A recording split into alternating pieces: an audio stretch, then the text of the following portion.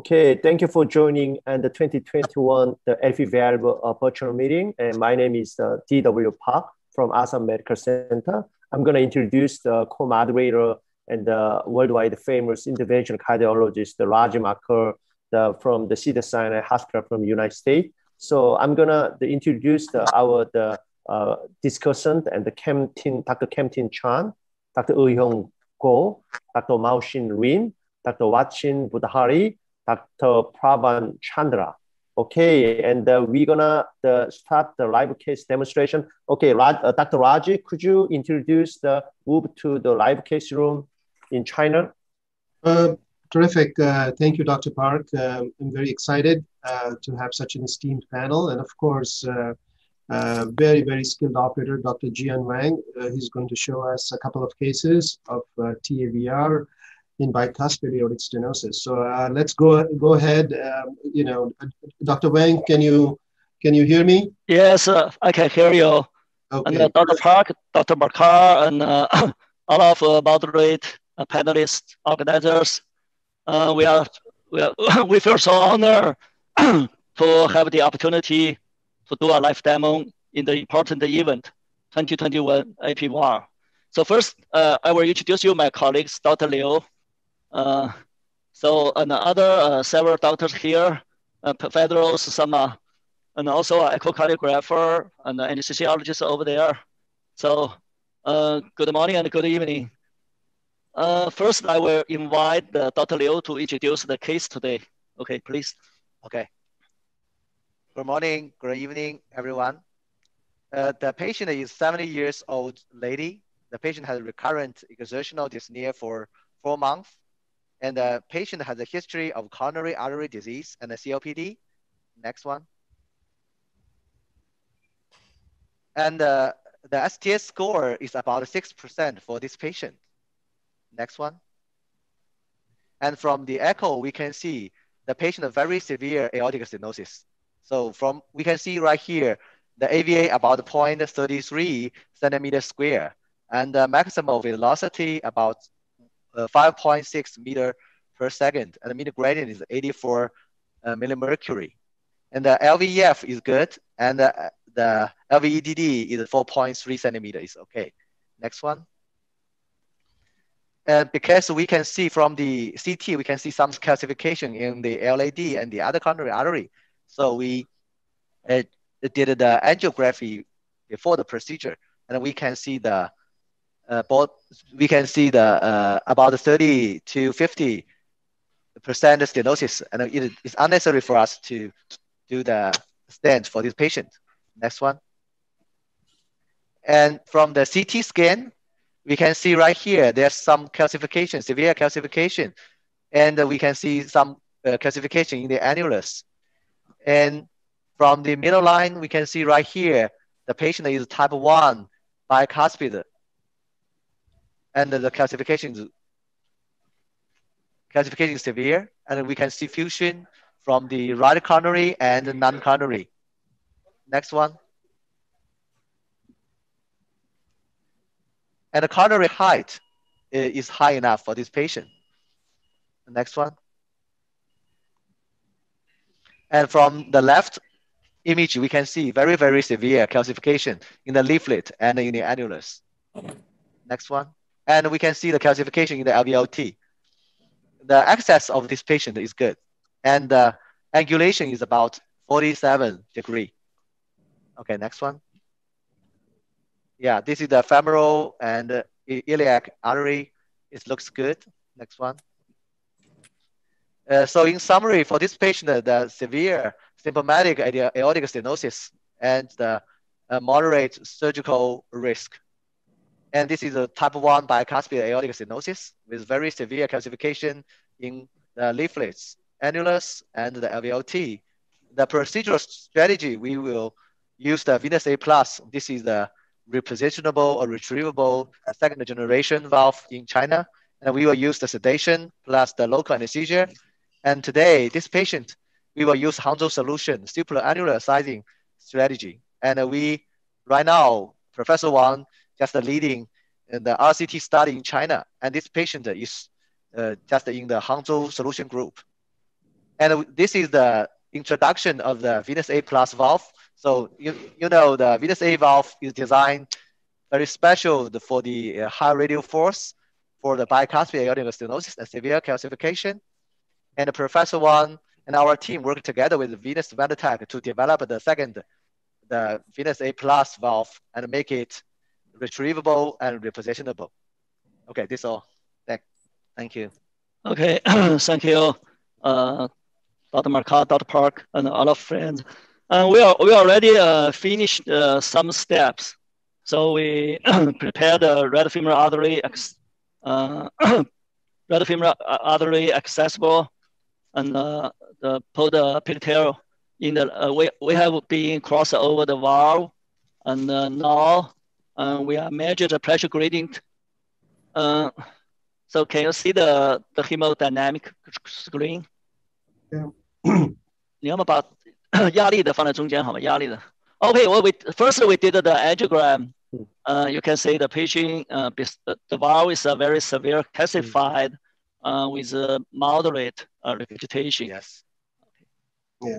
So now we show you the hemodynamic screen. Okay. So the pressure gradient is more than, I think, 100, almost 130, right? 140 yes. millimeter mercury. So very high the pressure gradient. So now we are going to do the balloon valvotomy. So what is your strategy about the balloon valvotomy?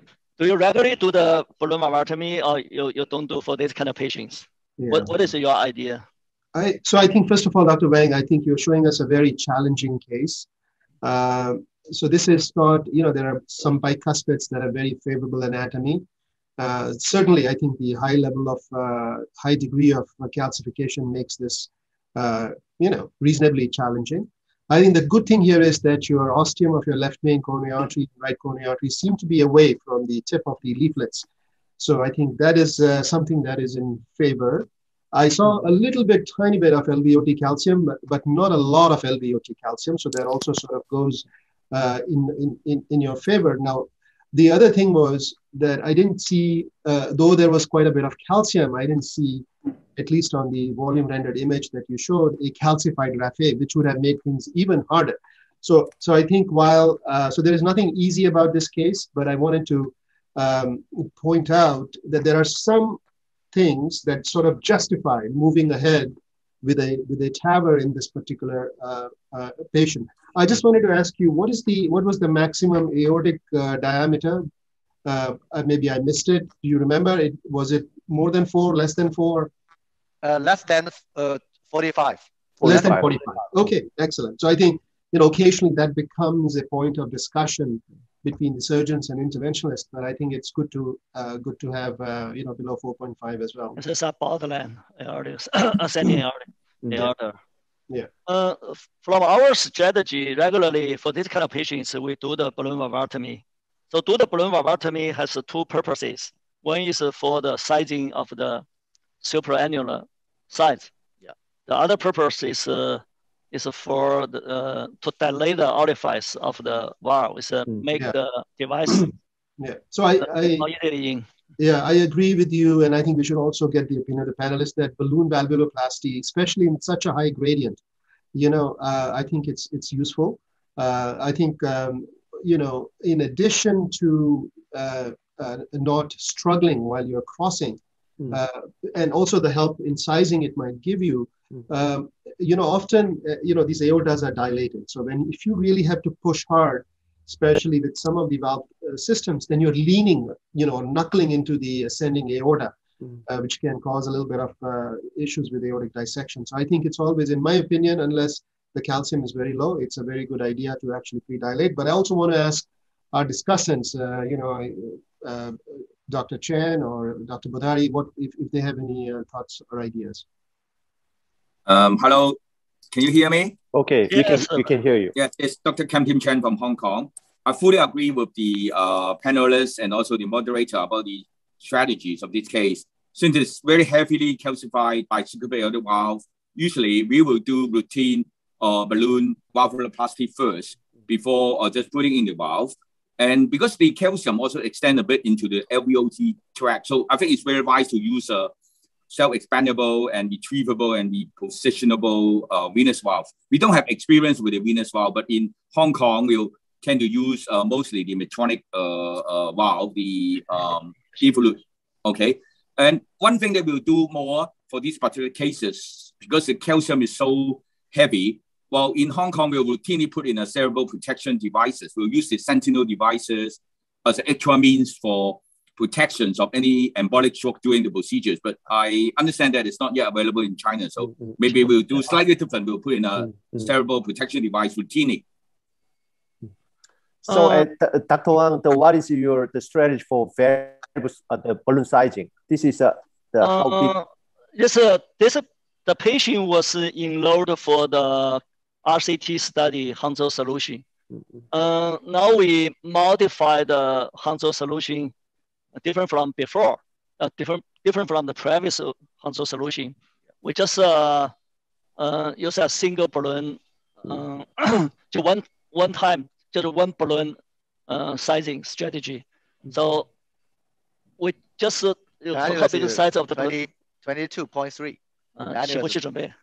So we will use 20 millimeter balloon. Yeah, so because annular space is just about 26.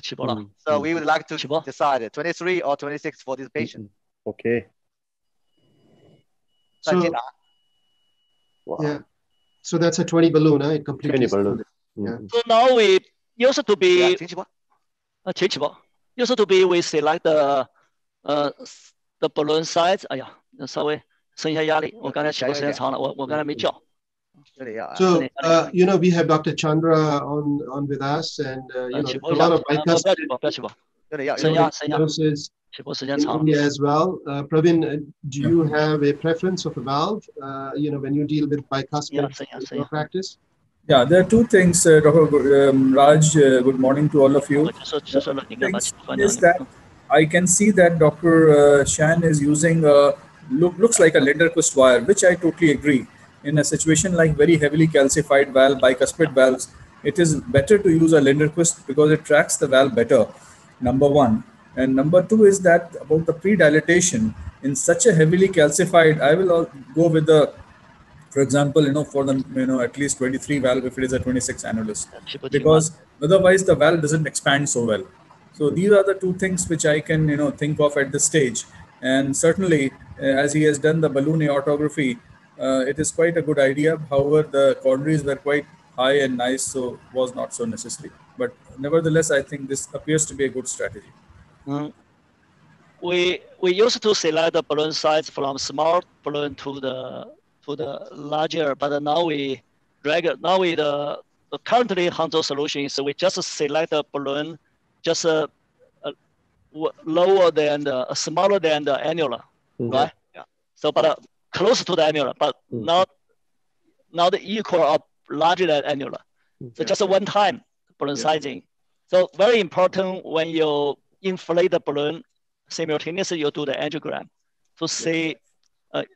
First is to see whether there's a waist sign or not, and see the sealing is good or not. Yes. So like the case, usually regularly for this kind of case, most patients will have a very good sealing. Yeah. So you can see clearly the waist sign.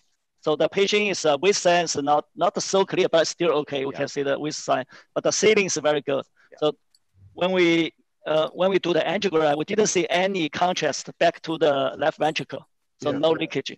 Yes. So then we base it on the waist size to make a decision how big a size of device we are going to have. Yeah. So these are 20 balloon, right? Yes. So I think that the waist is 19 to 20. So we depend on, usually we select the device 4 to 5 millimeters larger than the balloon size. So the patient we may need according to our protocol, because there's waist, clear waist and no regurgitation. So according to our protocol, we can downsize because this is the Hangzhou solution group. So we will use 23 venous AV valve for this patient. Yes. If this patient recruitment for the control group, annulus based, then we will use 26. Yeah, so because this Hangzhou solution, we will use 23. Okay. You mean the supraannular sizing is mainly based on the balloon valvuloplasty, right? Yes, yes. So this is yes. very interesting, Dr. Raj. Can you just clarify this point of Hongzhou solution versus the annular sizing thing? Well, I think from what I understand, Dr. Wang, please correct me. So it's basically supraannular sizing versus annular sizing, right? Is that the randomized clinical trial? Yes. Yeah, yes. I think it's a reasonable question to answer because there is quite a bit of controversy. Some people are absolutely against the supraannular sizing, yeah, and there are some people who are quite passionate about it. So I think it is reasonable to answer this. Now, if I can understand what you were saying is that because on the balloon you saw a waist, right? So therefore you feel comfortable downsizing it in a supraannular fashion because is that correct? Yes. Because Yes. normally the supraannular sizing is done by looking at CT and 4 or 5 millimeters above the annulus. So is it different here? Yes, Hangzhou solution. Now we are studying the RCT study to see whether the Hangzhou solution is good or not for the bicuspid aortic valve stenosis patient. So the key point is the supraannular sizing or the annular sizing. But you know the supraannular sizing cannot depending on the CT scan because you don't know how big a force. So if the supraannular sizing strategy, you have to use the balloon sizing. Otherwise, you cannot do. So we use the just compare the supraannular sizing with the annular sizing to see which is better for this kind of patient with this kind of anatomy. Okay, the device. Okay, great. Okay, Dr. Wang, what is the main hypothesis of that trial? Is supraannular sizing is better than annular sizing? So what is the main hypothesis? Our hypothesis is absolutely is superiority study design. Actually, the primary endpoint is all-cause mortality, stroke, more than moderate. Composite endpoints. Mortality, stroke, pacemaker implantation, and moderate or severe aortic regurgitation. So composite endpoints. Okay. And many the secondary endpoints. Okay, good. I think it's necessary to answer the question in the world. Yeah. It's always argue annular sizing or supraannular sizing. But for our experience, actually from our cohort studies, for this kind of patients, absolutely the supraannular sizing is better than annular sizing, especially to decrease the pacemaker implantation. But the pressure grading, residual pressure grading is quite acceptable. It's comparable. Yeah. Okay. Can I ask a question? Dr. Wang, this is Dr. Wasit Budari from Thailand. So I guess the key for the trial would be the determination of the balloon size that you would select to use in the protocol, right? Oh, no. The purpose of the study is to compare the supra sizing with the annular sizing, supraannular sizing with the annular sizing, which is better. So in this case, when you evaluate when you want to evaluate the supraannular size, you have to use balloon sizing. You cannot use the CT. CT is not believable for supraannular sizing. It's quite believable. It's quite good for the annular sizing, but not good for the supraannular sizing because you don't know how big a force of the supraannular structure. So the balloon size is somewhere in between the minor axis and the major axis of the annulus? Yeah, we according to the parameter derived diameter, and then we decide the balloon size. Yeah, so if the annulus between 20 to 23, we will use 20 balloon.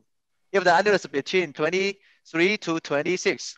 So this device, second generation and Venus A, actually we involve the development of the second generation a lot. Second generation Venus A a lot. We work with the engineer and do a lot of design and do the animal study and then the preclinical study. Should be okay now. It's very hard to push. Okay, Dr. Wang, nowadays for implantation of self-expanding expandable valve and the caustic overlap view is frequently used. Do you sometimes use the caustic overlap view and the implantation of a venous A plus? Yes, we would like to use it. So, however, because this patient is the fusion from the right coronary and the non-coronary, so we will not use the caustic overlap for this patient. So, Dr. Wang, can you tell us about that marker? You know, not all of us are familiar with this valve system, the second generation. So we see a marker. What is that marker? Yeah, this is there's 3 marker right here. Yeah, for 23 valve. Yeah, this is 5 millimeter. The height is 5 millimeter. Okay. Yeah, if 26 over 26, just 6 millimeter height. So regularly, we start 0 to 2.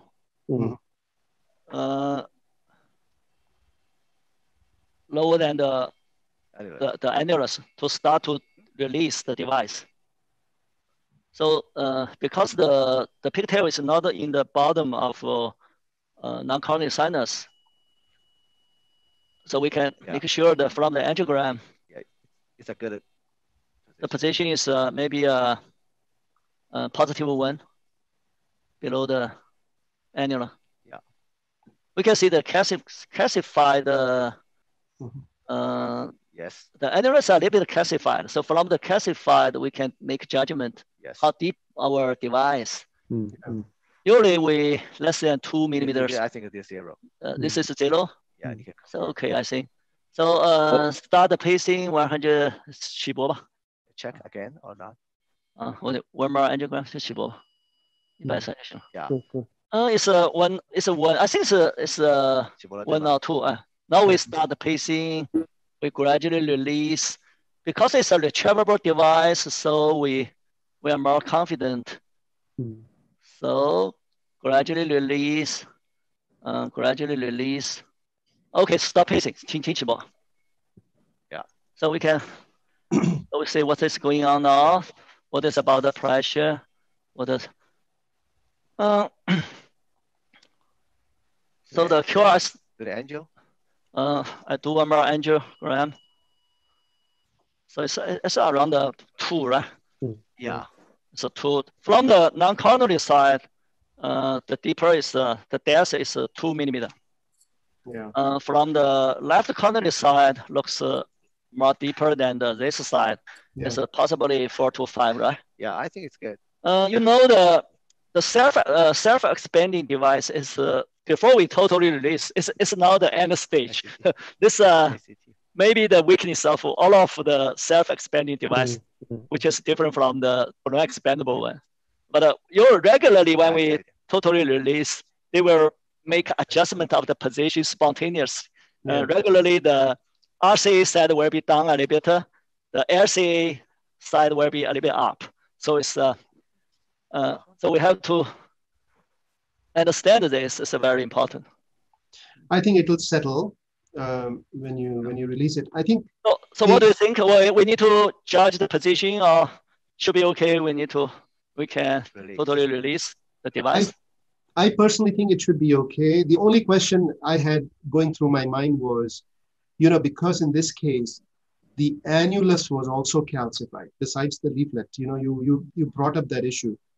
Do you want to make sure that your depth is such that, because you really have to be very strong and expand the annulus, whether you should be a tiny bit deeper? But I think I think so. That's the only thing that came through my mind because you brought up the issue of even the annulus being calcified. But I think otherwise, I think it'll probably settle. I agree with you, Dr. Markov, but the looks it's okay. Looks is only I think it looks okay. 2 millimeter lower. So because we already have a downside, we select the downside device. So it's actually what this is also maybe one reason why we need to have a downside for these kind of patients, especially for this patient with severe calcification by V case. I think that if you from the bottom of the calcified point, you can say it's 2 millimeter, right? Yeah. From the non-coronary. Yes. Yeah. Sinus. Okay. Okay. So I think we can release. So I just yeah. We did I just a little bit, even I just a little bit push, but you just confirm. Yes, I think it's a confirm. You want one more confirm? So the position is quite stable. Yeah. So now will you pull your wire back a little bit and lean on the system a little bit, or you're just going to just keep it just so that just leave the wire there. You know that sometimes when you push your pull back, the wire may change the device position, but regularly not. But usually not. I just for the first operator, it's better to push the device a little bit forward, so like the releasing is more smoothly. But don't push too much. You know, for this kind of patient, especially when you select a too big size, because we have it's an RCT study. So for some patients, they enrolled for the annular sizing strategy group. Quite common phenomenon. We see the device move into the left ventricle more. It's because of the squeezing of the calcified native leaflets. So now we pull the system back. The position is quite stable. Yes, it looks good. Okay, because it's a very challenging case. Yeah, should we do post-dilatation or not? What is your comment about on the post-dilatation? Do you think we need to do the post-dilatation for the patient or not? I would do an echo or at least an aortic root angio before I make that decision. Yeah. And I would also wait typically for it seems to me that this valve has a lot of radial strength. So I think I would wait for a few minutes, maybe 5 minutes or something like that before. Okay, so say the echo first. Okay. Echo. Yeah, so usually in Asa Medical Center is measured simultaneously measured aorta and the LV pressure. There is no pressure gradient, and they usually leave it alone. We don't do further dilation. Yeah. Yes, I agree with you, DW. You know, if we measure the pressure gradient, we have to put the pigtail in, pull back the wire. So we need one step of the manipulation. So we. So echo is also fine, but now we get the pigtail in to measure the pressure gradient. Okay. Dr. Wang, I'm Dr. Lin from Taiwan. I'm Dr. Lin. Yep. Maybe I would switch to another projection, a little bit RL cranial, to see what about is there any external compression of the valve by the calcification. I think this will maybe can help us to decide whether to post dilatation. Yeah, that's a very nice point. Yes, I agree with your idea. It's also we see the device from different angle, different projection to see whether the device is compressible or not. It's a regular way we do that. Common way we do that. Yeah, we change the projection from because this patient is fusion from the right coronary and non-coronary. Yeah, so this is the projection. Yeah, and then we overlap the right coronary and non-coronary. I think this is the severe waist that we can see right here from this projection. But the overlap is not so precise. Sometimes I will combine with pressure tracing to see whether have a residual pressure gradient. Yes. Yep. So if we do the echo, we can save one step of manipulation. We just leave the wire that if we see the pressure gradient, we just get the balloon in to do the post dilatation. But now we are. It's fine. It's fine. 0。你要测量这个流速，等一下。Yeah. Because we try to simplify the TAVR procedure, so regularly we don't do the TE. It's a little bit vegetation. You can see that from the 5 o'clock a little bit. I think a lot of us have moved away from anesthesia and TE, but I think in some of these difficult bicuspid cases, it's reasonable. If you want to use TE, I think it's okay. I think in some of these difficult bicuspid cases. Yes, I will maybe after post dilatation, the residual regurg will be decreased significantly, or even disappear, or maybe disappear. Not much regurg. So now we are measure the output speed. We still do hemodynamic routinely, and one of the purpose would be if, let's say, the echo showed like a questionable or borderline degree of paravalvular leak. Sometimes hemodynamic would kind of help, calculating the regurgitation fraction. Just another parameter to decide whether you want to go for post-dilatation or not. Yeah. Yes, I agree with you. Can you tell us what the diastolic pressure was when we first started? I try to share. I will share with you the hemodynamic screen. Can you see that? Yeah, we see it. So right now the diastolic pressure is 56, 8, whatever, I was seeing, yeah? Yes, peripheral. I'm curious, what was it before? About 140, 55. Okay. Yeah. But you can see the pressure gradient now is decreased from the 130, 140 to 140 12. To 12. I think we still need a post-dilatation. I prefer to post-dilatation. Okay. So how big size of balloon are you favor for post-dilatation? How big size of balloon? They usually use the mean diameter derived from the perimeter. 你有什么建议？这个 post-dilatation balloon 还是一样。你把那个 X 光 the design of the venous A valve, 23 valve, and the waist is about 19. So I think 18 balloon is too small for this patient. We'd like to use 20. 20, but you cannot use too big a balloon, otherwise we'll damage the device. Because for the, let us say 20, the waist of the maximum waist will be the 19, right? Yeah. So we use a 20 should be okay. Yes. We cannot use the balloon bigger than 20 for the post-dilatation. So you're using, what type of a balloon is this? Semi-compliant? What type of? GMAT. GMAT. Okay. GMAT balloon. Yes. Yeah. So for our RCT study, we just use ZMAT. Everyone is the same. Yeah. We use a uniform. We uniform the balloon. Yeah, pre-balloon and post-balloon is GMAT. All right. Okay. Yes. Okay, should be clear. The patient's QRS complex is quite good. It's narrow, very narrow. Yes. So stop pacing 还是180 Yes. 180起搏 Okay.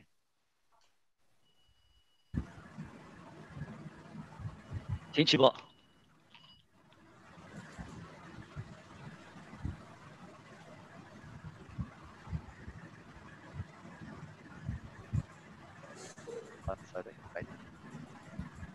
再近一点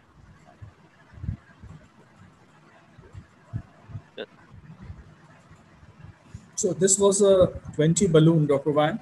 Yes, it's a 20 balloon. Because normally the practice, what we follow is that if we have done a pre-dilatation with a 20, because I think you pre-dilated with a 20, and then you are using a 23 valve, and there is a residual leak which you are trying to seal, it may be a reasonable idea to go with maybe a 22 or something like that. And that's what we would do. But nevertheless, your protocol, whatever you follow. Yes, because of the patient's annular size is small. Also, we downsize. We put a little bit small device, so we cannot use the big size of balloon for the post-dilatation. This valve seems to be like a Hydra valve, which Dr. Vasin, I think, may be aware of, which has been developed in Thailand, and then we are using in India also, which is a self-expanding valve and has 3 markers like this. Yes, it's not quite the same. I think the venous A plus, the radial force is a little bit stronger than the radial force of Avatar, right? Yeah, much stronger. Hydra has much stronger the radial force. Right, Hydra has a less of a strong. Yeah, Hydra has less radial force than the other one. Pressure grading, 压力还没出来是吧？ They are now doing zero check. Now they finish zero check. Yeah, much better. You can say Good, good, much better. 跳出来了没有吧？ Still now. Okay, so I think much improved. Yes. Yeah. Yeah, overall AR index more than 30. Yeah, 30, 25, yeah, at least. 保留多吗？很少。反正还是主动脉本来还是二尖瓣的。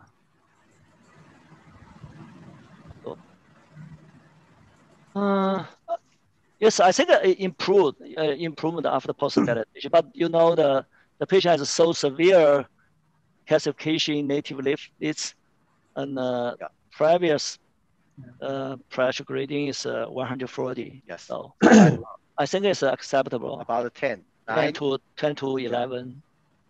10 to 11.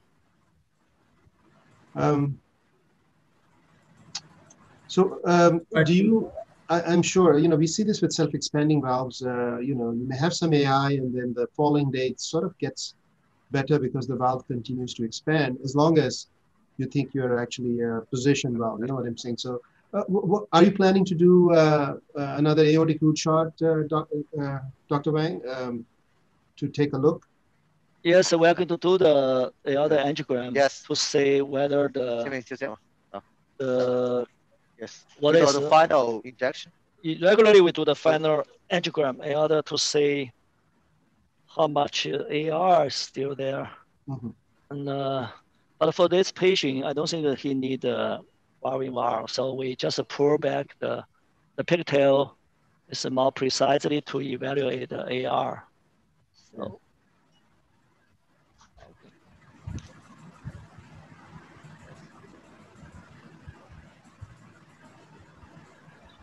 Okay.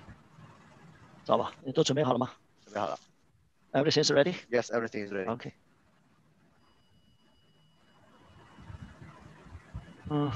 Yes, I think this is good. Yes. There is some AI, but I think I think there is no point of as you mentioned that you cannot use a bigger balloon with this valve because of the right. Yes. So I think that's that you're concerned about. So I think with time, maybe the lower part will expand a little bit more. Yeah, you know what I'm saying. So I think. So we have seen very frequently that in self-expanding valves, these kind of AIs might even get better in 2-3 days time. Yeah, that's exactly what I said earlier. So I think that there is, the AI, I would say, when you do angiography, it always looks a lot worse, I have to say. And your injection was powerful. You were not hesitating in. So it's a very true injection of with a lot of contrast. So I think that there's no gradient here. There's in my assessment maybe mild paravalvular aortic regurgitation, and I think that this patient will do. This patient is just going to do well. So. And I would just wait and see what happens to the AI. I think it'll be interesting to see, and I will not be surprised if it actually. Yeah. So because of the severe calcification in the annulus and in the LVOT, we can see right here. So just in the left coronary side. So I think for this patient, it's impossible. There's no regurgitation, no PVL for this patient. I agree with you. So in most of the clinical studies, regularly most of this kind of patients will be excluded. So until now, we don't have much evidence to support for this kind of patients. So I think this is also the other purpose of Hangzhou solution RCT studies to say, okay, you can see this is the previous before the procedure. It's, the patient even has more significant. The PVL. I think the regurgitation is improved. After the procedure. Dr. Wang, Professor Wang. I think for such heavily calcified bicuspid valve, I don't think I would need to push this valve too much to the limit, because we should counterbalance between the annular rupture and the PVL. So I think the result is acceptable. So I think for me, I will start the procedure here. Actually, for this kind of patient, even we put a big size device, may not have less PVR. This is from our cohort studies, but we hopefully will get the answer from the RCT study. I don't think you regularly when you put a big device, usually because of the squeezing force to move the device, cause the device diving to the left ventricle, even maybe have more significant PVR. So we because it's the RCT study, I think we can get the conclusion whether big size is annular size is decrease or increase the PVR compared with the supraannular. Also, you know, if you show the baseline angiogram again, this one that was playing, can you because there was some AI to start, and when you have baseline aortic regurgitation. Yes, so this is a baseline. Okay, so yes, the baseline. So when you have baseline aortic regurgitation, the impact of post-procedure aortic regurgitation on outcomes is diminished. Okay, I think we should always try to get less, but what I'm trying to say here is that this patient had PV, valvular regurgitation. So there are some studies that have shown that in those patients, the impact on survival of PV leak is actually less. So I think because of multiple reasons, I personally think that the result is acceptable. And this was not an easy case. It's actually a very difficult case. The fact that you did not need a pacemaker, the QRS did not widen. And I think that's always a balance, right? Between PV leak and pacemaker, you're always trying to strike a balance. So I think that, this patient will benefit clinically from this procedure. And I think it'll be interesting to see what happens to PV leak with time. Exactly. So Mr. Wang, hi. Can I ask you a question? Yeah, I fully agree that this case is acceptable, but how about if after the 20 millimeter balloon post-dilatation, there's still moderate degree of PVL? What is your bailout plan for that? Are you allowed to put in a second valve because we cannot upsize the balloon? So what is our bailout plan? If the regurgitation is moderate or even bigger than moderate, we will consider the valve-in-valve. But you cannot select the bigger balloon to do the post-dilatation because you may damage the device. So we can put the valve-in-valve, but we still need to do the analysis because sometimes because of the too severe calcification, protrusion cause the regurgitation. Even you put the valve-in-valve may not solve the problem. But actually, when you put the second valve, absolutely you will have more chance to decrease the PVR because the different when you put the second valve is not so maybe you load it a little bit, so you will cover more the regurgitated jet in bigger area, so may have a chance to decrease the PVR. Yeah, sometimes we can see from the echo. So if the regurgitation because of the bulky calcification, so maybe the occluder, so PVL occlusion will be helpful for this kind of patient. Yeah. So I was going to mention that I think the way I would deal with this is, I would follow this patient, and I think it's going to be the same or less. But for whatever reason, if you were bothered by the PV leak, you could consider bringing this patient back, and under TE guidance, actually try to put one of those AVP2 plugs. So we've done some cases like that, and that might take care of the situation, because that the valve-in-valve or putting another valve it works, but then it has its own limitations, right, in terms of coronary access and other things. So I would attempt a plug in a patient where it was necessary. I would probably attempt a plug first. I don't think you're going to need that. Yeah, in severely calcified valves, Raj, I have tried a few times valve-in-valve, but it doesn't work, because what happens is that there is a space between the calcific chunk and the rim of the valve, and it will be absolutely impossible. Even if you put 3 valves, it is not going to seal, as you said already. So putting a device closure is the only best option, or else one can do a gentle dilatation. Sometimes it can help. Otherwise, I think one has to accept in this kind of anatomy and not risk the rupture of the annulus. Yeah. Okay. Thank you. Yeah, very nice. Now we move to the next cath lab to do one more left demo on the mitral valve, the regurgitation case. We use a new device It's still on clinical study. It's a Dragonfly. Yes. So now we move to the next room. Okay, good. Perfect. Okay, Okay, thank you, Dr. Wang. This was an excellent case. Thank you. Thank you. Thank you. Well Thank done. So as we are moving to the other lab, I think one comment which was made by Dr. Wang was about the diving of the valve. It very commonly happens when the valve is oversized, especially in bicuspid situations. Definitely. Okay, people starting the second case. I have one question to Dr. Rajamak, and such like a very severe calcified bicuspid aortic valve, and Dr. Wang shows a very nice result with the self-expandable. So when you decided to the balloon expandable type, is what is the sizing strategy for such a very severe calcified region? Yeah, I mean, we go by annular sizing. It would be a little bit conservative. I would probably take a cc or two out rather than downsize by a size.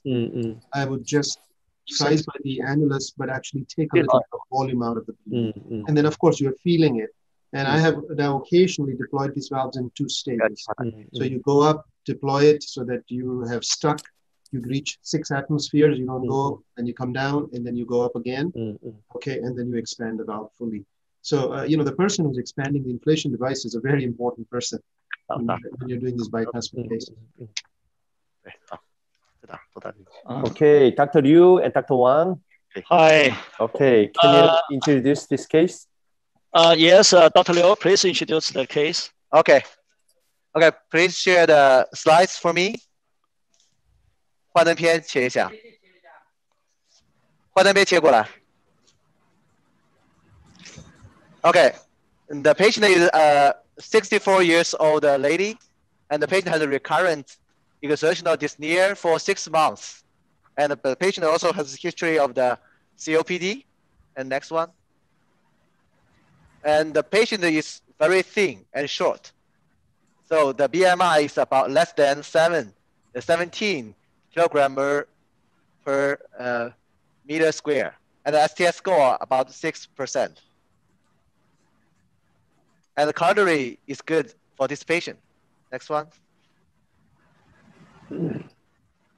And from the TTE, we can see the patient has a prolapse of the P2 prolapse. The severity of the MR is about grade 3 to grade 4. Next one. And this is the TEE screening images right here. And the Y is about 12 millimeter, and the gap is about 3 millimeter. Next one. And this is the report from the Echo Core lab. And next one. So we will use the Dragonfly system. This is the edge-to-edge repair system for this patient with the TEE guidance, and we will use general anesthesia, and we will plan just a long and wide Dragonfly system for this patient. Next one. So you just you keep on going, keep on going. So because MitraClip is the very typical edge-to-edge repair system, and the evidence is very good. And the Dragonfly is a domestic made from the Dejing company, and I think the design is similar. However, there are some innovations. So we can see right here, there's a filter in the middle, and they have the independent leaflet capture capacity, and 4 different sizes, and there's adjustable closing angles. And we can see right here the the Dragonfly delivery system right here. The big difference is Dragonfly has the filler instead of the spacer. So you can see the device. The filler instead of the spacer. No, the filler is can be compressible. So you can adjust, make the closing angle. You can adjust the closing angle of the arm. So, the patient we already done the transeptal, so we put the big sheath in. The outside is the bigger guiding. The big guide. There are 25. One controller. So one is you can control the anterior, posterior, and can control the direction of medial and lateral also. This is one handle. can control the 4 directions. Then the middle sheath is here. So now we try to get the middle sheath with the clipping, with the dragonfly clipping.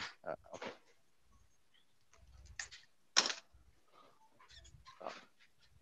Dr. Wang, I'm call from Assam Medical Center. What side did you choose today's case? You mean, so how big the size of the dragonfly clip? Yes, today's case.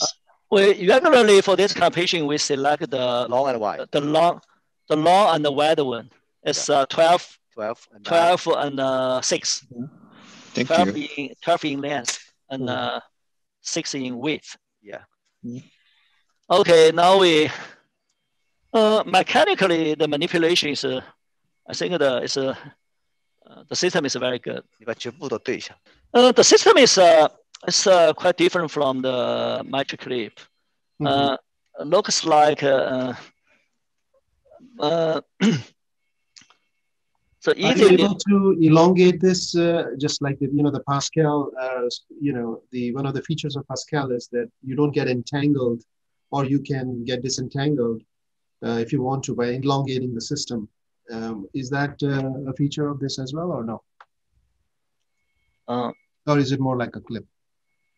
Yeah, so I think for the delivery system, it's more like the Pascal, maybe. More like the clip. Oh, more like the clip. Yeah. I never tried the Pascal. Yeah. 你报这个看看我的续色的 guide 还有多少 ？guiding 还有 how much left in the？ 我再推一点吗？还可以推吗？还可以推。Now I withdraw the bigger guide. Almost the one. Okay. Okay, so okay. I just get 你到那个。You know the different from the magic clip. Magic clip. Firstly, you need to achieve the straddle, then you can bend. Yeah. But for the dragonflies, just when you not so strict. Even like the patient, we have not achieved the straddle, but we still can do a little bit bend. So it's good for the patient with a small left atrium, not so big left atrium. Should be fine. The manipulator will be more easy. So how are you? So you have the M knob there, huh? Yeah, so we have to the 2 handles. Yeah. One for the bigger guide, one for the middle sheath. So for both have 4 directions: medial, lateral, and anterior, posterior. So. Okay. Good. Yes. Okay. So it's a more lateral. Looks like we need more. We need more medial, right? Yeah. Or bring the whole. How do you can bring the whole system back because you don't want to change? Yes, for the magic clip we need to move the stabilizer, but for the dragonfly you don't need to move the stabilizer. You just move the handle, right? Yeah. Okay. I just move back because I have too much straddle. I just move back the middle sheath.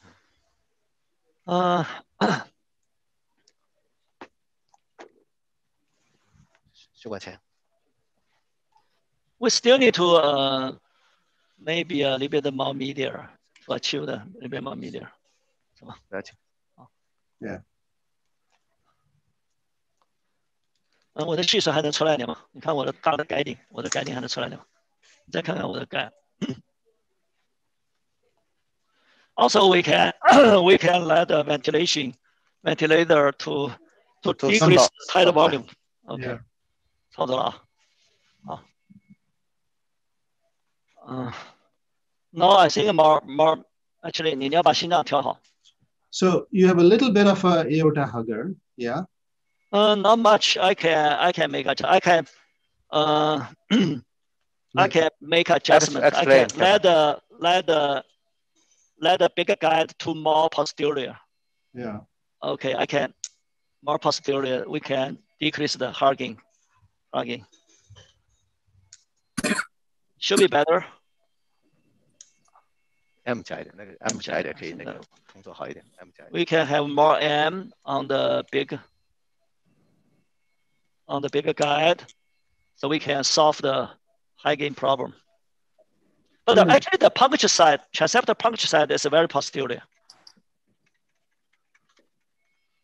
So, Dr. Wang, in terms of the usability of this device, is it anything very different from the mitral clip, or is it similar in terms of maneuvering and also positioning and? I think it's a much big different. The mitral clip,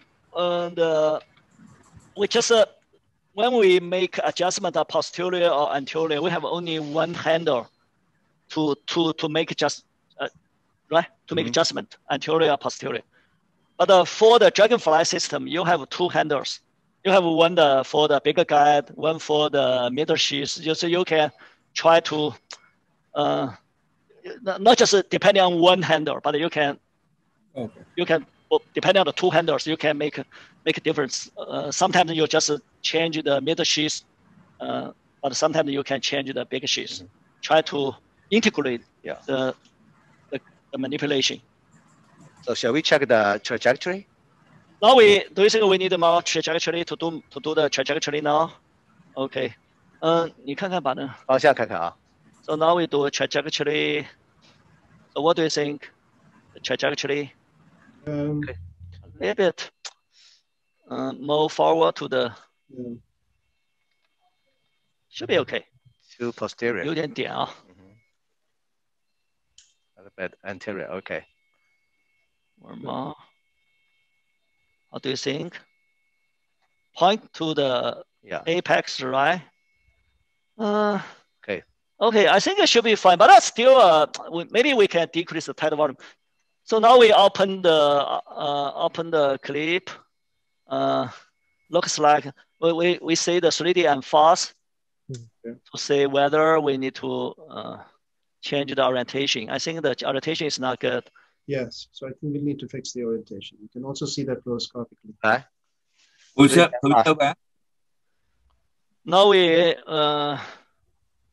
Now we are seeing the. So we need a clockwise rotation. And do the clockwise rotation. Yes. Okay, try to change the orientation, correct the orientation. 你把那个 AR 放在正中央，你不放中央，我们就因为I think it's okay. Maybe we need more anterior. We need. I think you're getting there. So I think it's. I think we are getting there. 2 million. Maybe still. You think it's 2 million? I don't think so. Yeah. I think it looks good right now. I think it's good. Maybe a little bit more lateral. Okay, we need to change the projection of X-ray to have a good projection. So we let the two arms overlap so we can make judgment whether the orientation is changed or not.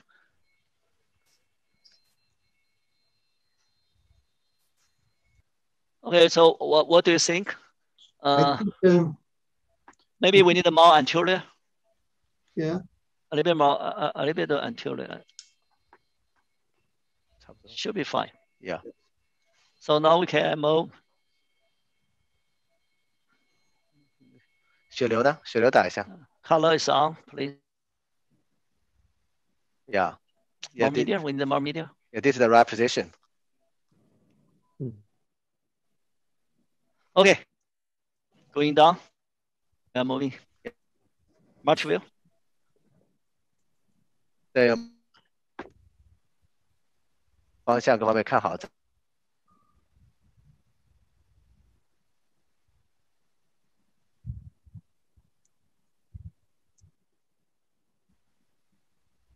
Do you check the position of the grippers like we would normally do? Do you have grippers in the system? Yes. So that you would know what is what, and then if you decide to do later on some independent capture, you are ready with that. Yeah, I see the grippers. You can actually see the serrated appearance of those grippers on the posterior side. Yeah, we already tested in the in already tested. Okay. Yeah. So we can just go ahead. Okay. Yes. Now the position looks fine. I think you can probably enter now. Yeah. Similar to the clip, it's very easy to change the orientation when you going down to the ventricle. Good. So we have to. Okay. Good. Okay, now it's okay. OK 了。 we still from the 不是你把它 3D 那 and 个 fast looks like the orientation is 把它 explain 好了。 But from the X-ray looks like a little bit the orientation has a little changed. Orientation has 变了一点。上来就可以了。啊，上来就可以了。 I think it should be fine. Yes. More anterior maybe we need up.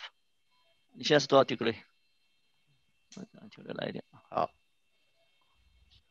啊。So you mentioned the 4 different sizes. I mean, it's nice you actually have both. Yeah. Yes. 去下。Yeah. Good. Yeah. 下了对吧？下。 Okay. Okay. It's I clip down. just Yeah, clip down, release a yes. little bit tension. Yes. Then just closing. More release the tension. Good. We don't need to because the in the middle is a filler, not the spacer. 还是有点反流对吗？关键看。We need more. Maybe we need more. So you have a small jet on the lateral side, very small, and there's also a small jet on the on the medial side. So maybe we need to. So I think you should. The question that you must ask is, are you going to need 2 clips, and should you move this in one direction so that you can put the other? Yes.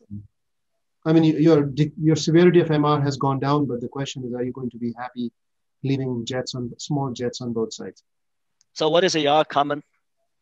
We move the clip more medial, maybe one more clip on in the lateral, or we just we can accept the result or not. I would be tempted to move this, because it's degenerative disease and it will continue to probably progress. I would also be guided by the gradient. Yeah, so I think that gradient. Yeah, so I think what is your gradient? 看看压差。 I say the gradient should be dropped. 对，在方向看看啊。 Before is how much? Yeah, I don't think it is going to be high because I didn't see any flow acceleration. Yes, we can check the pressure gradient now. 压差是多少？压差看一下压差。方向也还可以。I think the orientation should be okay. Yes, good. Should be good. Just a small jet, but also from the media. Okay. Yes. Actually, it doesn't look all that bad here, So. Yeah, we can move a little bit to a little more media. But if we move more media, maybe we need one more clip. Yeah. So we can check the gradient. Should be fine. Should be fine. I think possibly 2, right? Yeah, the orifice of the mitral valve is about 6.5 centimeter square. It's a big valve. Okay. Yeah, it's big. Yeah. Yeah. I want to ask other colleagues if they have any other comments. Would they accept this? Would they try to make this better? Because 3. The main part is 3. So, Dr. Raj, I think this looks visually it looks quite all right. Yeah. To leave this behind and not putting a second clip, but certainly gradient is something which is also a guiding force, as you already said. That if the gradient is creeping up a little bit, and then it may be difficult to put a second one. But definitely, it doesn't require a second clip. It is looking so nice with the. And we can see from the echo that there's a little bit prolapse from the posterior. So maybe we can grasp more. Yeah, maybe what you can do is you can optimize it. Yeah. So maybe try to grasp. Move the whole system posterior and then you raise the gripper, and so Yeah. Maybe that would be. 把卡勒打掉。这两 grip 要上来 ，grip 先上。对对，我知道。grip 没上。解锁了已经。Good, good. So, and Dr. Wang and Dr. Raj, and we have some limited time, and we will have one lecture from Dr. Jungmin An, and then we will check it out final result. Is it okay? Okay, it's fine. Okay, great. Okay. Okay, so and we have one lecture at this time. So and I'm gonna move to the Dr. An, and can you give a lecture, and then we will end the lecture. We will check it out the final result. First of all, thank you for inviting me, and congratulations to Dr. Wang, the nice result of TAVR for bicuspid AS using venous valve. My topic is TAVR for bicuspid AS. So first event TAVR was done in bicuspid aortic valve. So the bicuspid aortic valve is very common. So this is the pathology data from the William Robert. So age 81 to 90, bicuspid aortic valve is only 28%, but the 71 to 80, bicuspid aortic valve is 42.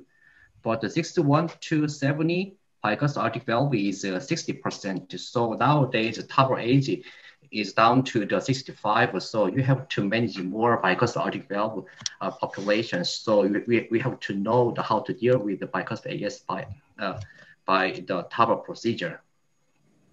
But as you know, there are many concerns of bicuspid AS TAVR, the anatomical concern, procedural concerns. So this is the case 79 men with bicuspid AS. The practical issue would be is it feasible by TAVR? Which type would be better than the other? How to select the optimal size? Pre and post balloon is necessary. If there is a device under expansion, how to deal with, and how to deal with the associated aortopathy. So I summarized the 18 studies so far. So to compare the bicuspid and tricuspid TAVR population. Regarding the hard endpoint, death and stroke, there is no difference, but some complication, particularly by probable leakage and aortic valve injury, is higher in patients with bicuspid aortic valve treated by TAVR. So STS-ACC TAVR registry demonstrated that there is no difference regarding hard endpoint in SAPIEN 3, the large marker data, the Evolut R. In addition, there is no randomized trial to compare the balloon expandable and self-expandable device, but the large marker demonstrated that there is no difference regarding 2-year mortality after TAVR between the bicuspid AS and tricuspid AS, but the characteristics of complication is different. Balloon expandable device is associated with a higher risk of aortic root injury, and self-expandable valve is associated with a higher risk of private valve leakage. Another issue is how to select the valve sizing. So far, many sizing category algorithm. So I think this finding is very important. The data from Barbara registry, they evaluated the configuration of aortic valve complex. They defined 3 types of aortic valve complex: tubular type, flare type, taper type. Tubular type defined as the annulus diameter is equal to the intercommissural distance. Flare type is annulus diameter is smaller than intercommissural distance. Taper type is annulus is larger than intercommissural distance. So most patients with aortic valve disease belong to the tubular or flare type. So we can guess that we can decide device sizing based on the annulus size. So this is the device sizing so far. I think based on the previous finding, the SAPIEN 3 balloon expandable device sizing is relatively simple. In our other medical centers, we mostly depend on the annulus sizing, but very importantly, don't do oversizing, particularly don't do device oversizing too much. Less than 5% over nominal sizing is safe and effective for bicuspid AS patient. But self-expandable device or other device, there are many device and algorithm, but we need to be evaluated for the future registry data or randomized trial data. Then balloon valvuloplasty is very important. The goal of tricuspid AS, balloon valvuloplasty is not mandatory, but I think bicuspid AS, the balloon valvuloplasty is very important. The goal is different. The first goal is to facilitate device delivery, to confirm device sizing, to assess the risk of coronary obstruction. To avoid the risk of aortic complex injury, relatively small balloon should be selected based on the CT measurement of aortic valve complex. How to do the post-implantation? This is an Evolut R implantation after in bicuspid AS. This view, it looks fine. But another view, very underexpanded device. So sometimes we need a positive balloon to decrease the pressure gradient, but sometimes it's not possible fully overcome the very tight aortic valve disease, bicuspid aortic valve disease. Actually, bicuspid AS is the aortic valve disease associated aortopathy. So, but there are some data after surgical aortic valve replacement, how much increase the risk of dissection after surgical AVR. In my population, after surgical AVR, aortic dissection risk is rapidly increasing, even after the surgical AVR. But bicuspid aortic valve disease, after surgical AVR, there is no increase in the risk of aortic dissection. This is our center's data. The rate of aortic valve dilatation after surgical AVR, there is no difference regarding the rate of aortic valve dilatation after TAVR between bicuspid aortic valve and tricuspid aortic valve. So this is our suggestion that if a patient has a higher surgical risk, very older population, TAVR would be good. Low surgical risk population, if aortic root and ascending aortic size is more than 5 or 5.5, depend with discussing with the cardiothoracic surgeon, yes, surgical AVR plus aortic surgery would be good. No, ascending aorta is not that large. We can consider the TAVR. I'd like to introduce our center's experience. 2011 to 2019, we treated 72 bicuspid aortic valve disease by TAVR. Self-expandable device 49, balloon expandable device 49, SAPIEN 3 46. This is age of TAVR, age of bicuspid AS population. The proportion of TAVR for bicuspid AS is function of age, younger age, higher rate, higher instance of bicuspid AS. Between the 65 to 70, 1 out of 5 patients have bicuspid AS treated by the TAVR. The most common type is type 1, 76% of patients have type 1 bicuspid aortic valve. Yeah, according to the Barbary registry data, in our data show the similar findings. The 92% of patients with bicuspid AS have the tubular type or flare type. The taper type is very rare, only 8%. So this is a baseline characteristic. Patient age is younger in bicuspid AS, therefore comorbidity is less than tricuspid AS.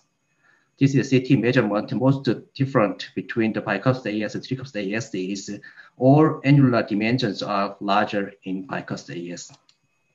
Most characteristic finding is severe calcification in bicuspid AS. We measure the volume of calcification of aortic bicuspid AS. The median or mean calcification volume is 600. In case of tricuspid AS population, mean and median calcification volume is around 300. So calcification is double in bicuspid AS. This is very important because severe calcification in bicuspid AS is associated with the complication and higher mortality. This is procedural characteristics. Pre-balloon valvular plasty is very frequent. About 90% of patients receive the pre-balloon valvuloplasty. In addition, some complication is higher numerically. Convergent surgery 4%, annular rupture 1 case, wire preparation 1 case, valve migration is one patient. Annular rupture 1 case, the balloon expandable device. The second valve implantation 2 case, core valve self-expandable device. New pacemaker implantation is 11%. Actually, this is higher than current standard. Core valve 2, Evolute R2, SAPIEN 3 cases. Moderate to severe paravalvular leakage is 16%. I think this is higher than current standard, particularly when we use the self-expandable device, the risk of paravalvular leakage is higher than balloon expandable device. Well, after introduction of SAPIEN 3, we only used the SAPIEN 3 in patients with bicuspid AS. 46 patients, this is a procedural outcomes. I think this is a very important. In case of tricuspid AS, the valve oversizing to annulus is 13%. So between the around the 15% is our goal. But the bicuspid AS, our goal was 5%, but we measured that only 7%. So we don't do oversight in case of bicuspid AS, considering the risk of aortic injury. Pulmonoplasty is very frequent. Conversion to surgery is only one case in SAPIEN 3 cohort. No coronary obstruction, no annular rupture, no second valve implantation. Pacemaker implantation is 6.5. Moderate to severe paravalvular leakage is only 4 cases. 1 due to the valve migration, 3 due to the severe left valve calcification. Post-dilatation was done in half of patients. This is my final summary. Actually, we need more experience for TAVR for bicuspid AS. Case selection is more, I think, very important. Like as a medical center, we prefer the balloon expandable device to treat the bicuspid AS. We have to consider the risk of aortic root injury.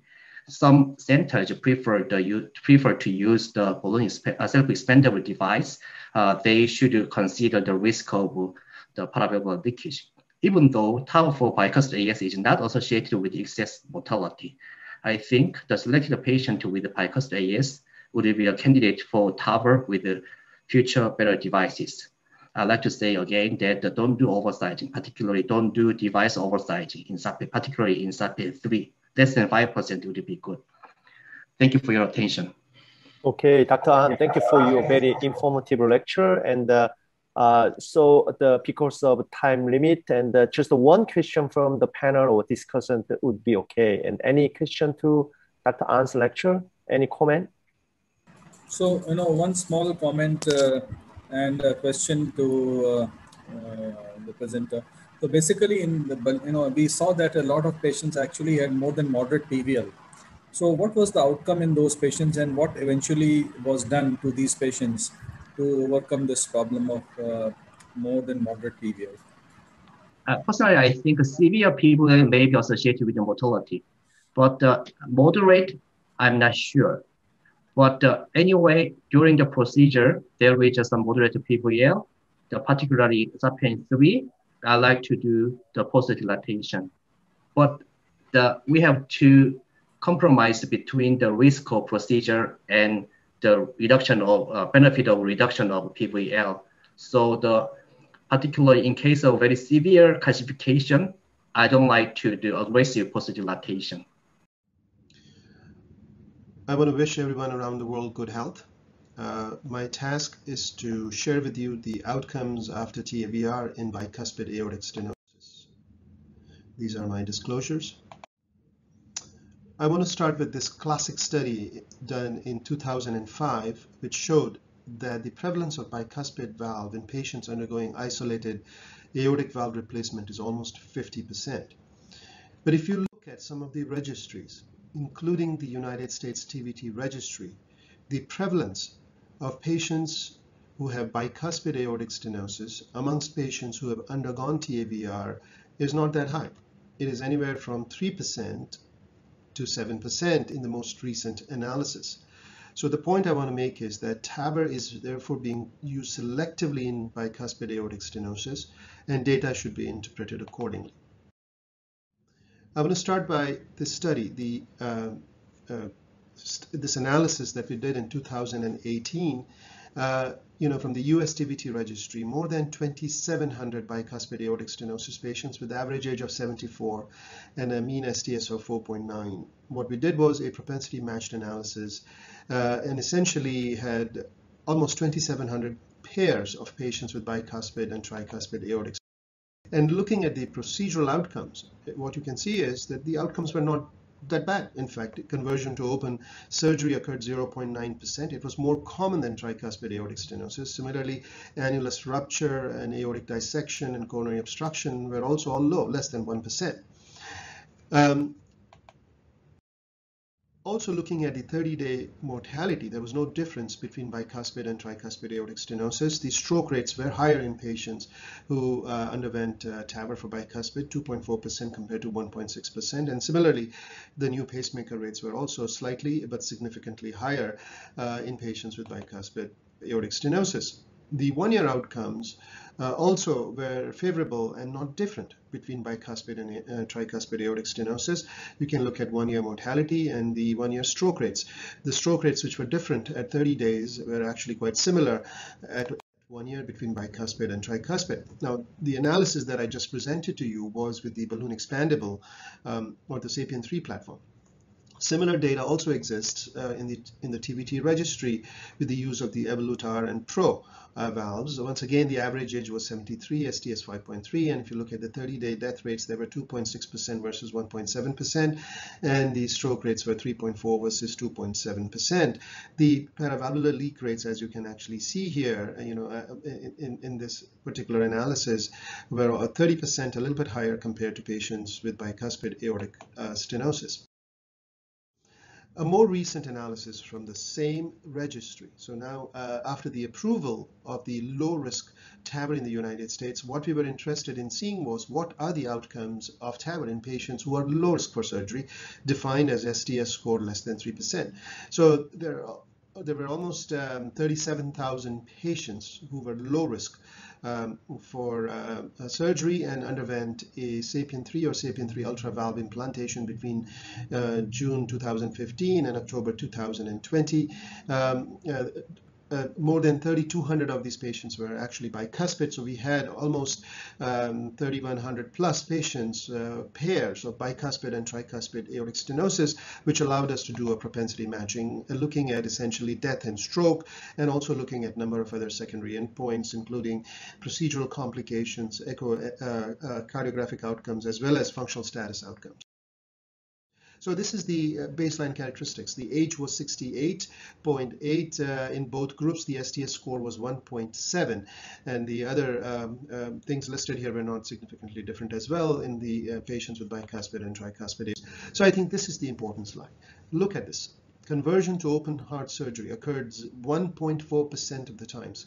It was the same in tricuspid aortic stenosis. Annulus rupture, 0.2%. Cardiopulmonary bypass, 0.5%. Aortic dissection, 0.1%. Coronary obstruction, 0.3%.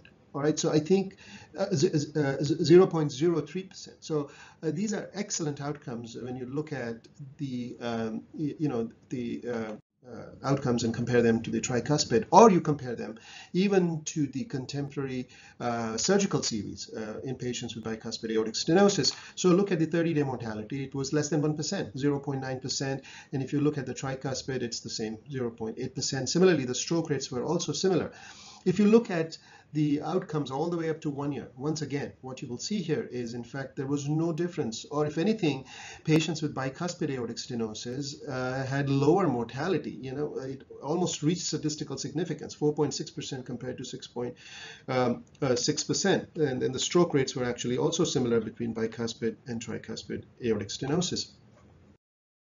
If you look at some of the other outcomes here, there was a trend towards higher pacemaker rates. It's slightly higher, but it actually did not turn out to be significant in terms of p-values. And similarly, aortic valve reintervention was more common in patients with bicuspid aortic stenosis, but look at the numbers. It was 1.1% compared to 0.4%. So I think that these are excellent data. And similarly, there was no difference in any readmissions between bicuspid and tricuspid aortic stenosis patients, all the way up to looking at the aortic valve gradients and valve areas. They were actually similar. And looking at the paravalvular regurgitation rates, they're slightly higher in patients with bicuspid aortic stenosis. At 30 days, the numbers were 1.8% moderate or severe. These numbers go up to 3.5% compared to 2.1% at 1 year. So, these are very acceptable numbers. If you look at the NYHA class and KCCQ scores, they significantly improved both in bicuspid and tricuspid patients, and the numbers were actually not different between the two groups. And this is looking at the overall cohort. So look at the entire patients, irrespective of the STS score in the most recent analysis. So these are almost 7,000 patients with bicuspid aortic stenosis, so 7,000 pairs. And look at the death rates and look at the stroke rates. Once again, reassuring that the bicuspid outcomes were not worse compared to tricuspid outcomes. Now, there are more data that come from the Partner 3 registry, which enrolled patients from more than 30 centers, less than STS score of 4, and the key exclusion was hostile anatomy and aortic dimensions more than 40. So there were 237 patients presented on the committee calls, and 173 were enrolled. So this is the schematic essentially looking at this. So you have, once again, what was done here was propensity matching with the patients who underwent bicuspid TAVR for tricuspid aortic stenosis in the low-risk study here. So looking at the comparative outcomes between bicuspid and tricuspid aortic stenosis. And if you look at this, the death rate was 0% at 30 days and 0.7% in bicuspid at 1 day. So these are very good and acceptable outcomes, and of course not different compared to the tricuspid aortic stenosis. And these are the rehospitalization rates, once again, not very different. These are the paravalvular regurgitation rates. They are not different compared to the tricuspid aortic stenosis. And if you look at the number of patients with, there was no patient here with more than moderate aortic regurgitation. So these are, of course, carefully selected patients, but nonetheless, the same theme is repeated. Similar data are also there for Evolut low risk, and similar analysis was done also comparing their patients with the tricuspid aortic stenosis patients done in the pivotal low risk Evolut trial. And once again, if you look at the outcomes here, death or disabling stroke, very, very favorable. So 1.4% combined endpoint, mortality was 0.7%. And if you look at the 1-year outcomes as well, in bicuspid patient, mortality rate of 0.7% and disabling stroke rate of 0.7% are excellent data. The pacemaker rates were about 16-17%, which I think are also reasonable with the self-expanding platform.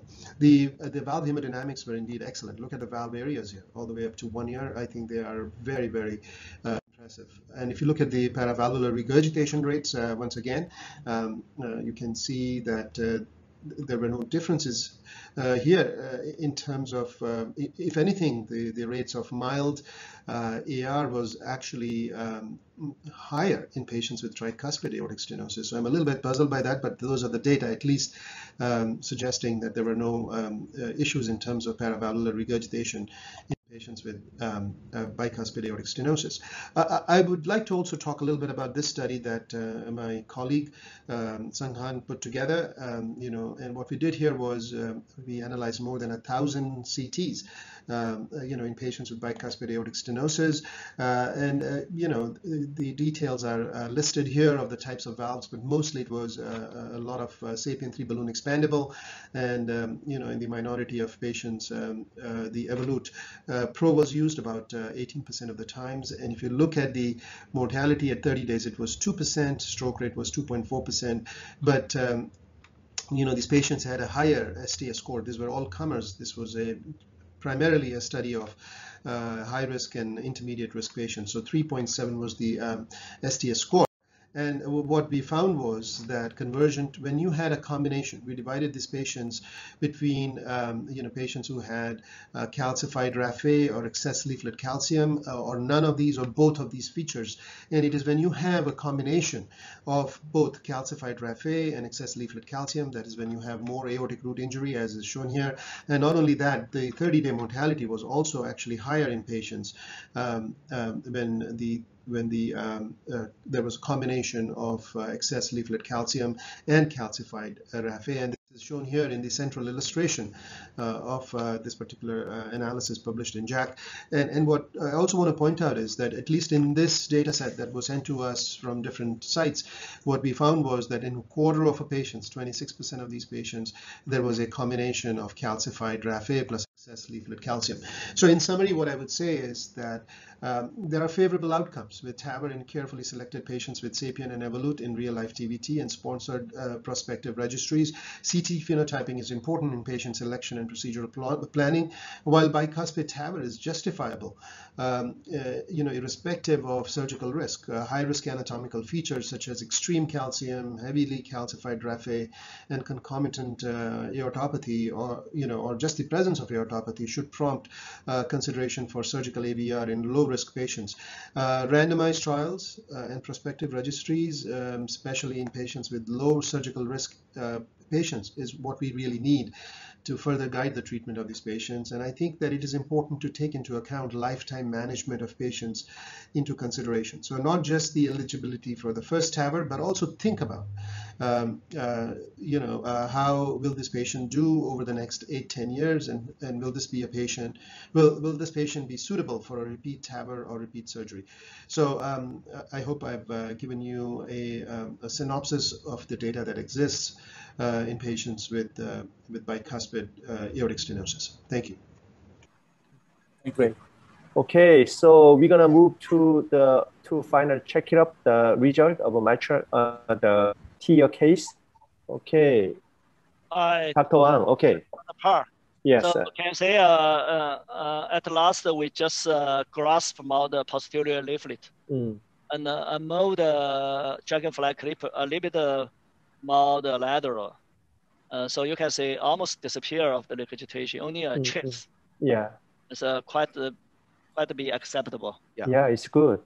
I show you the 3D and fast. Would you put the 3D? Okay. Yeah, Dr. Pu, can you show show us the 3D 看一下。Yeah. 3D and fast 看一下就行。And the gradient. So the orientation is a little changed compared with the regular 12 to 6. It looks like 1 to 7, right? 12:30 to 6:30. Yes. Okay, so I show you the closing system. Okay. Okay. So okay. Okay now. So camera on my hand, please. So now we try first we try to 你把那个 X 光调下来。Okay. 我调到左前斜，来坐，调到左 So 前 we 斜。 try to say whether when we move back, we see whether the clip spontaneous open or not. So we cannot say the spontaneous open. So should be fine. 我们再往回找一下。回去一下。Okay. So now we move this. 保存一下。So now we remove the line we unlock. Clip unlock.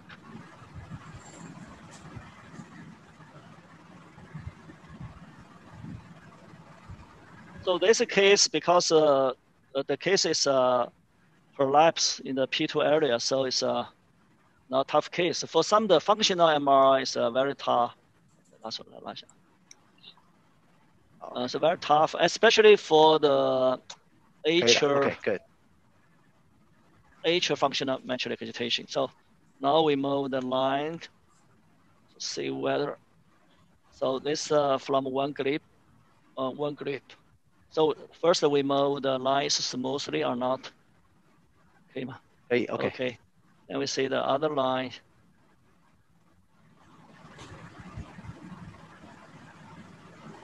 Make sure the line is movable smoothly. Okay, good. Okay, now we move this one first. From the arm. This is the unlock line. Yes. Then we move the line, the one clip, edging. That should be fine. Okay.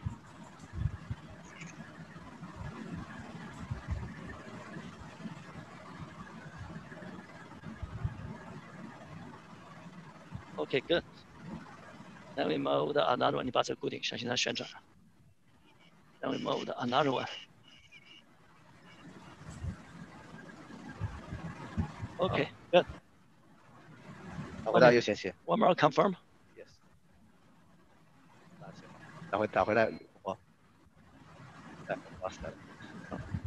So now we open this here. Right? Yes. Okay, we need not 1, 2, 3, 4, 6. Then 7. X-ray is on. 8, 9. Yeah. More. You see that? Good. Totally release. Okay. Okay. Excellent.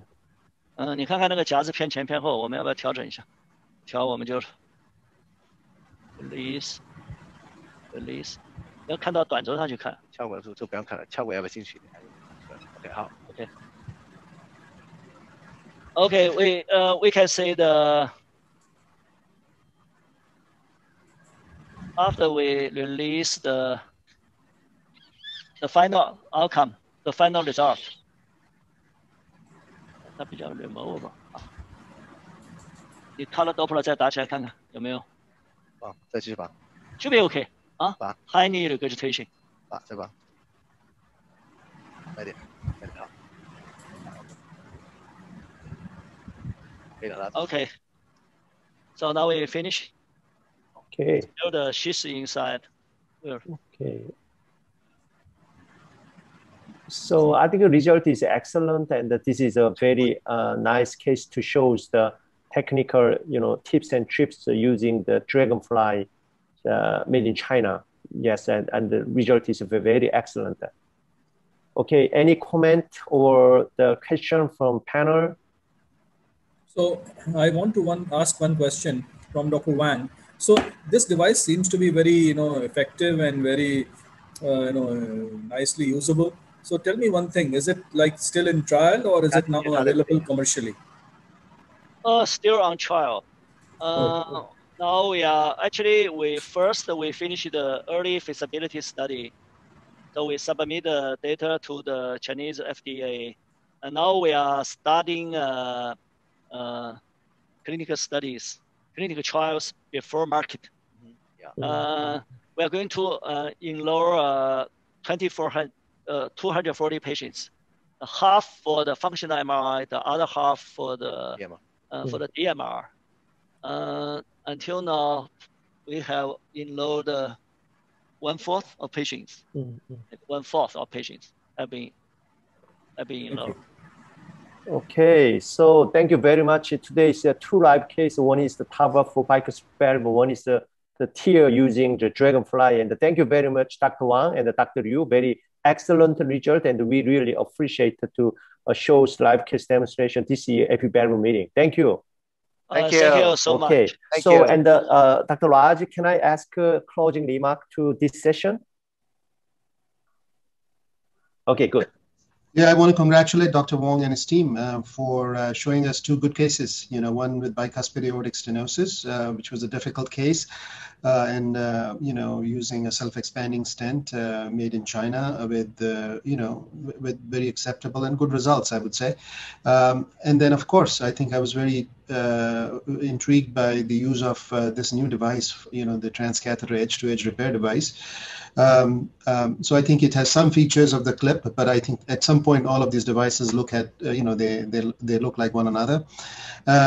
But a very beautiful demonstration of this P2 prolapse, which is just a pathology that is most amenable to to this type of edge-to-edge repair, but also is a very good pathology for the surgeons. But I think today what we saw was a nice result, in P2 prolapse. So I think overall, I think we learned quite a bit, and I think this will be educational for our viewers. Okay, thank you everyone. Thank you to participate in this session, and then we're gonna close this session. Thank you. See you soon. Thank you. See you soon. Thank you.